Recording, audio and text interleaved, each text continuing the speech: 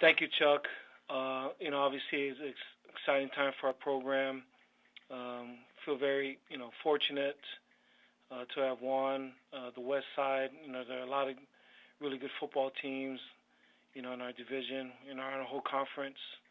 But to come out of the West, we're really excited about that. I thought our kids responded really well against East Carolina. They got off to a lead on us, and our guys were able to battle back and finish with the big win, which we're excited about. But as big as the win is and was, we're pressing forward. Getting ready for SMU. Coach Morris has done a really good job there, and you can see the culture changing there. They're close to one game away from being bowl eligible. They've played a tough non-conference schedule. They played a tough schedule, and they played everybody tough. And so it's going to be another challenge. We got to go to their place.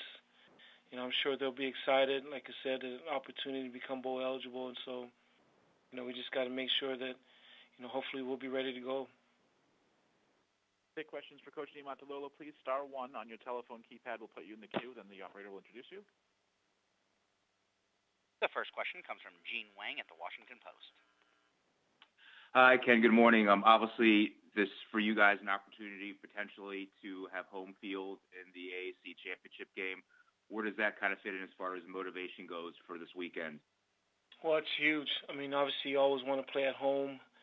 Our home field has been a great venue for us. A great home field. We have, a lot of advantages at home with the mids, our fans, and so, what the Navy Marine Corps Memorial Stadium means to our program. So obviously, we'd like to play at home, and so that's a big motivation factor for this week, Gene. And also, Ken, something wanted to ask you after the game, but this year's senior class matched last year's for most wins over a 4-year period. Given all the injuries this year, particularly on defense, where does that accomplishment rank for you, and how kind of remarkable it is given the circumstances of this season? Well, it's the same thing. I keep shaking my head, just like you said, with all the injuries. With all the great seniors that we had on our team last year and them graduating, and, not much respect given to our team this year with this senior class.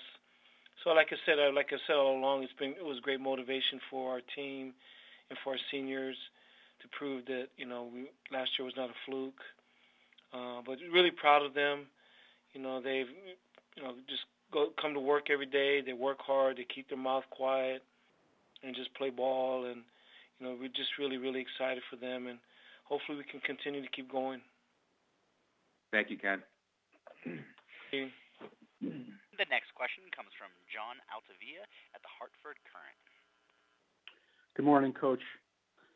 Morning, John. As someone who only sees your team from afar on television and whatnot, and I know you've probably addressed this many times with your own media, but just wondering if you think Will Wert's performance this season, where he has gone, where he has taken the team, has it gone past your own expectations for the young man?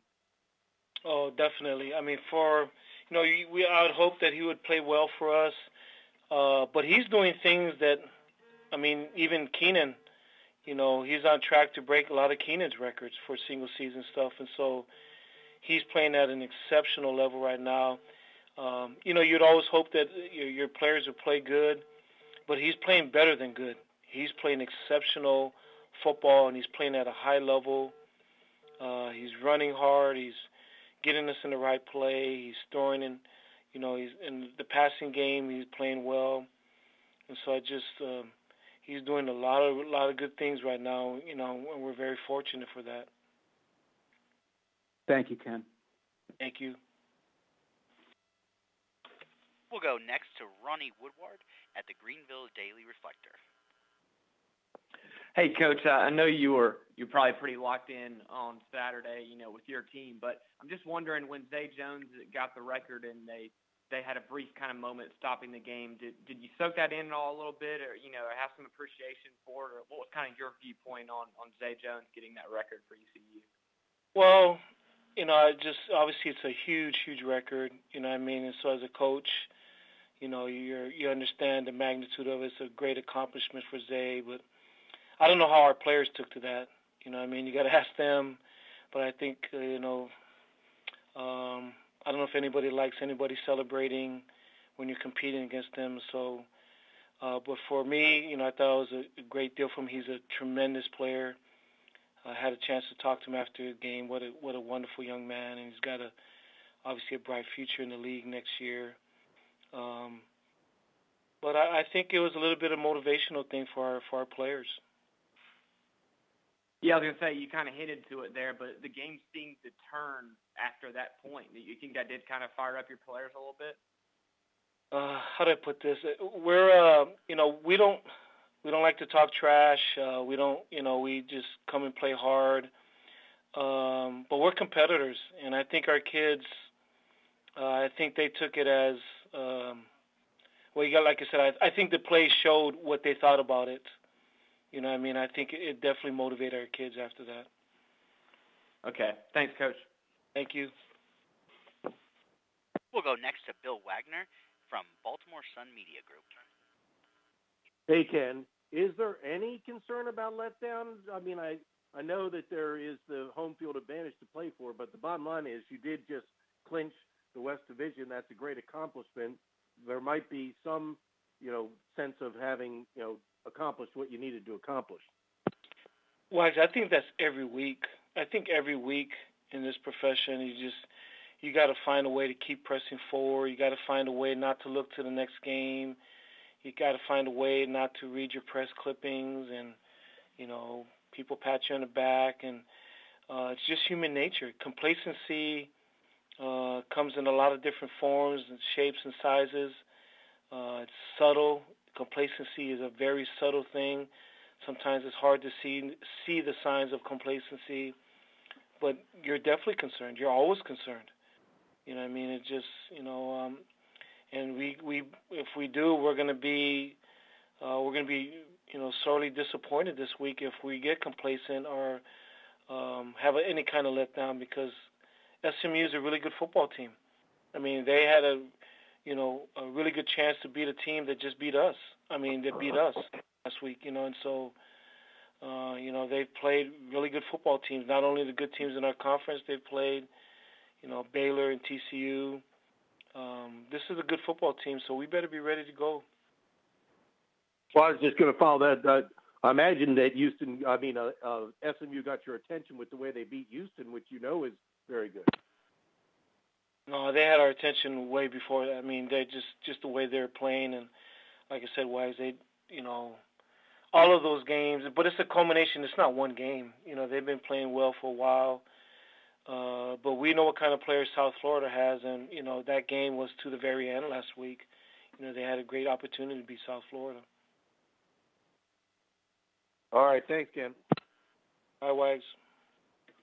The next question comes from Dan Tortora at wakeupcalldt.com. Good morning, Coach. How are you? Hey, Dan. How you doing? Doing well. To look at this conference as a whole, from the outside looking in, there's a lot of focus on the Power Five. From the inside looking out, this conference is sending more than half to bowl games and could send another one as it goes forward. So just what you can say about the level of competition that you feel as a coach inside this conference. Well, I think a lot of us coaches in our conference have said the same thing, and we believe the same thing. And a lot of guys that have come from power conferences, head coaches that have come from Power 5 conferences and have come to the AAC have all mentioned that, from top to bottom, we feel like our conference is as good as any conference in the country. From top to bottom, very competitive, really good football players, really good coaches, good programs. And so we feel like this is a really super competitive league, and I think the play speaks for itself. And then as far as when it comes to rankings and some other things that come out, obviously your team is going to a bowl game no matter what. But when you look at certain rankings and when it comes to Tulsa, Temple, South Florida, Navy, Houston, so on and so forth, how do you handle that? And is there any frustration with your players or with, the team as a whole or your coaching staff to know that sometimes no matter what you do, if you're outside of the Power Five, it doesn't always get well represented as it should be. Well, I think there's validity in that question. I mean, there's always frustration. You fight for respect and when you play and but like I said, we're not, as you mentioned, we're not the only team. South Florida, Memphis, Temple. There are a lot of teams that are doing good things and aren't getting the same notoriety. Obviously, Houston's doing a lot of good things, and they, were just on national television, so people saw them in the great game that they played against Louisville. But it's something that you fight all the time, and all you can do is try your best to win when you compete. But it is frustrating.